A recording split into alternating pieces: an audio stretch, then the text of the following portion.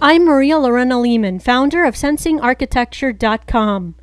Be sure to visit this great education platform where, for free, you can download my book, Bringing Architecture to the Next Level.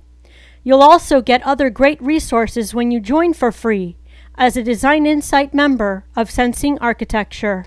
In this micro lecture, I'm going to teach you 4 key ways adaptive architecture adjusts to occupant response. As you can see here, we have architecture and we have occupants.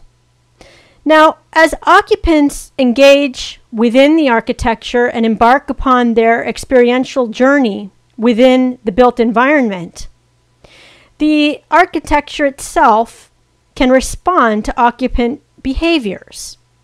When an architecture responds, this can make it interactive as it engages with its occupants in real time.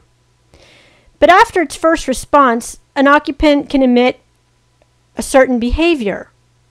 And once they do this, the architecture, through its sensors, can respond once again, but this time it can adjust its response to best fit occupant needs.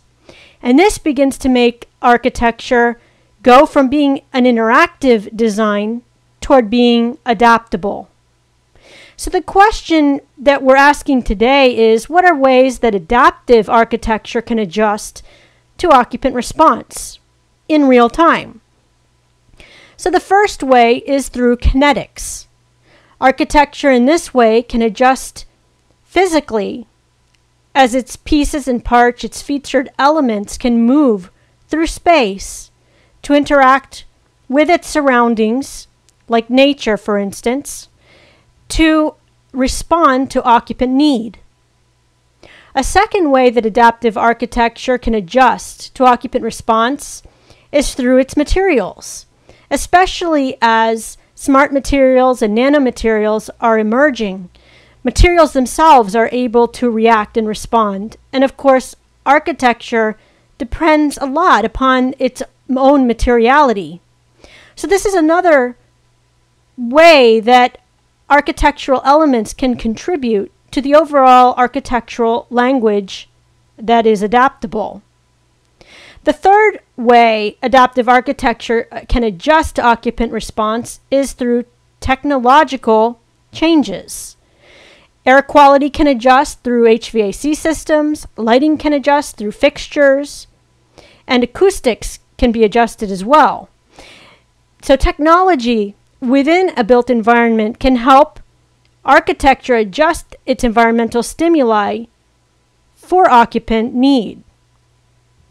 And the fourth way that adaptive architecture can adjust to occupant response is through information.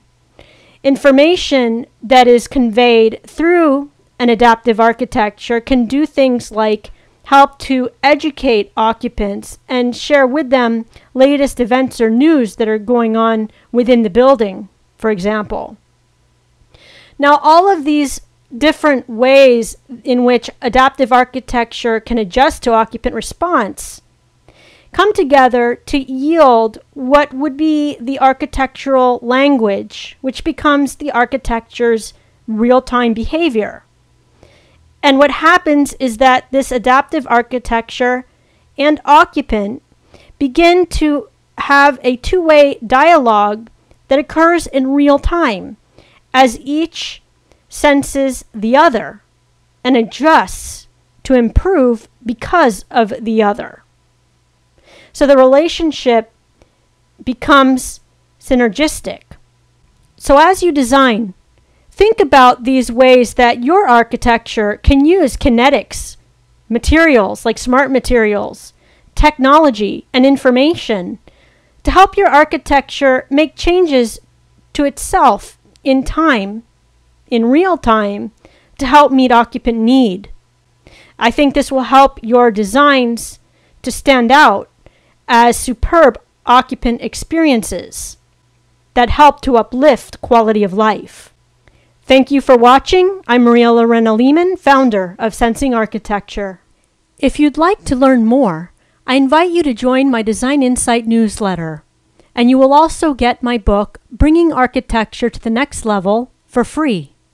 Discover how you can shift your mindset to reach breakthrough ideas, meet and predict occupant need using sensory design, leverage your design process so you can get more with less, and rethink new technologies to unleash your innovative edge. To join now and access your book, simply visit sensingarchitecture.com.